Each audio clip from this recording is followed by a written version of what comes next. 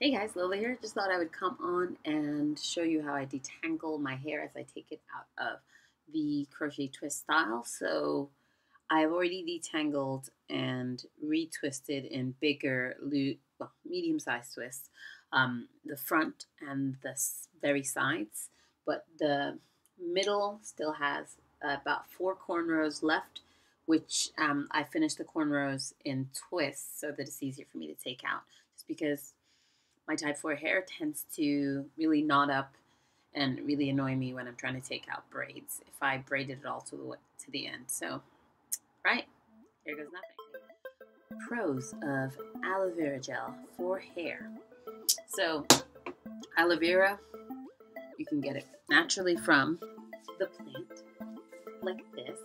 Aloe vera gel like this from Holland Barrett, for instance, has preservative in it, so it's usually about 98 to 99% aloe vera and then a little bit of preservative.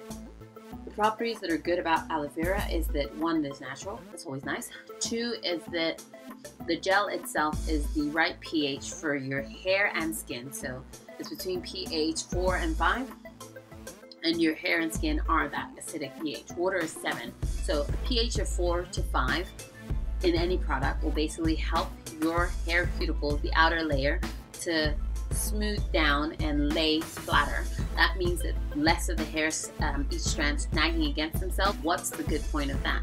1, it kind of soothes your hair and kind of helps keep in the moisture.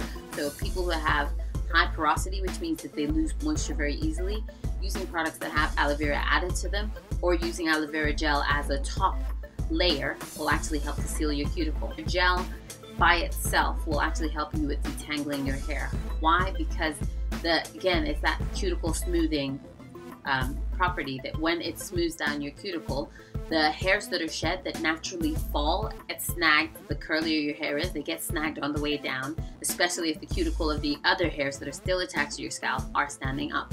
When you smooth down the cuticles of all the hairs, they kind of slide easier against each other. It's got this slippery feel to it. That slip is exactly what you need when you're putting it in your hair, and it's the same thing that will help you with detangling.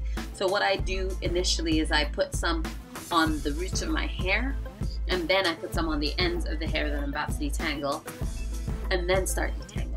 Even if there's dirt on the hair, it will smooth the cuticle and allow the rest of the hair to glide in between whatever's there so that you can actually gently take down your hair without breaking a whole bunch of hair off your head.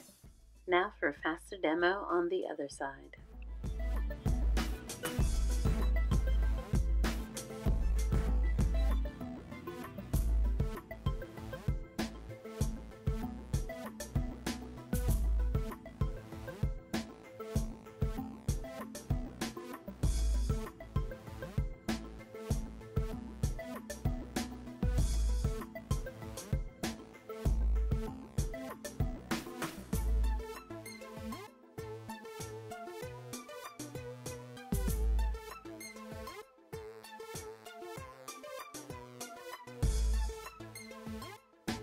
Alright guys, thanks for watching.